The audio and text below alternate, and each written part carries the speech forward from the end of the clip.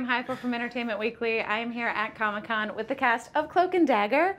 We are live on Facebook, so be sure to send in your questions. We'll start with my questions because last night's episode ended with like quite an image, quite a moment. Oh yeah. I want to start, like, how is this going to affect her moving forward? We got 2 episodes left. Well, I think last night you started to see Bridget soften a bit. She's been pretty hard up until that point. And yeah, it definitely makes her want to go after Connors even more. Yeah. Yeah. Joe, was this your twist on the whole fridging of it all? Yeah, I mean, it's our writer's room, especially a lot of the women in the room were like, let's turn it on its head. Let's take this trope that we've seen in genre so much and reverse it. And it was great to have Lane Miller, who was our nice Officer Fuchs, and Emma kind of reversed the roles that you usually see in the typical cop show. And then we got to muss it up a little. That's what we do. Yeah. Well, for heading into these final 2 episodes, for our heroes, I feel like this journey, my favorite thing about this show, and I've talked to Joe about it, is the pacing of this season. Like, it's been such a wonderful, like, really watching them deal with these powers. What does it mean? Going into these final 2 episodes, where are they at in this journey? Do you feel like they're ready to, like, fully embrace, like, a hero's status? Where are they? I'm not sure if they're ready to embrace it yet, but they're definitely in the right direction. I feel like, you know, I always say this, that Ty and Tandy are really starting to grow up. Mm-hmm.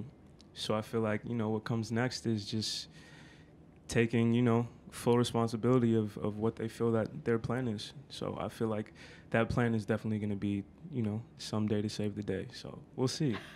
We'll see. Yeah, I mean, they have a lot on their plate right now. Like, I don't even understand how they're coping with it. I mean, when reading these scripts, I was like, God, it was like one thing after the next, and I was like, I'm exhausted, Joe.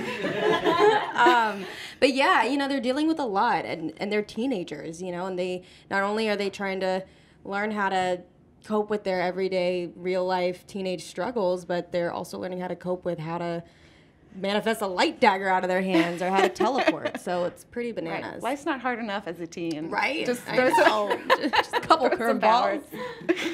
We have a Facebook question. Brendan Smith would like to know, what has been your favorite scene to film so far for everyone?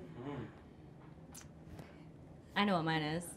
Go for it. The swamp scene. Yeah. That we did. Yeah. It was such a beautiful experience, and it was one of my first days on set, and just working with Liv was just a gorgeous experience. And we were in the water, in waders. We were just doing it. We were in real New Orleans swamp water. Yeah. Oh, wow. In like 100% humidity. That wasn't a set. That was legitimate. Like, a gator could have come out at any point. Straight up.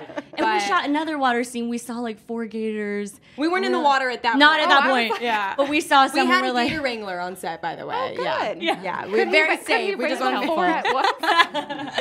But yeah, I really love that scene. It was a really beautiful scene between both Mina and Tandy. You know, they both went through the same experience. Sort of, you know, Tandy lost her father, and Mina, you know, hasn't been with her father for 8 years. So I think, you know, sort of coming from a vulnerable place, obviously not talking about their relationships with their dads, but it sort of stems from there, I feel like. Sure. And just sort of watching their relationship build is pretty spectacular and special.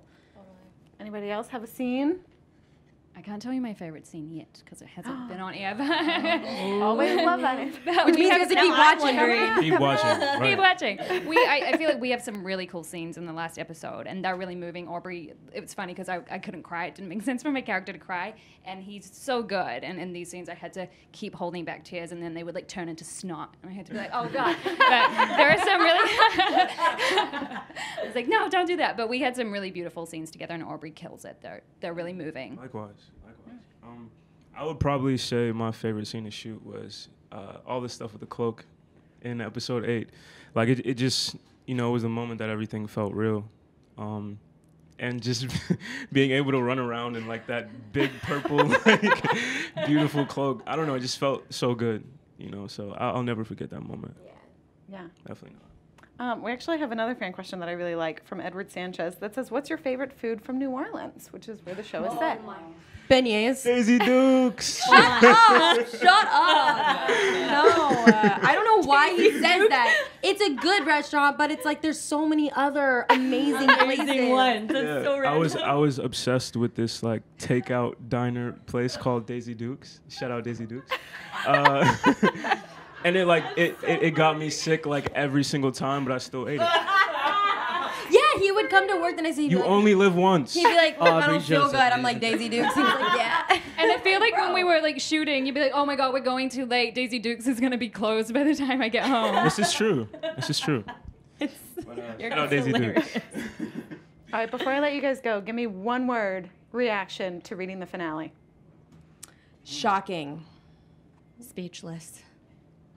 Dang, we're really about to go home. That was my first reaction. Like, That's not one dang. word.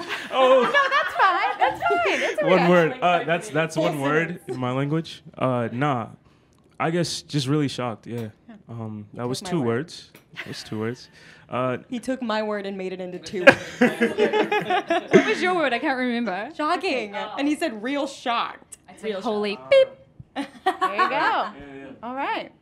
Thank you Crazy. guys so much for stopping by. Thank you. Yeah. Thanks for having us.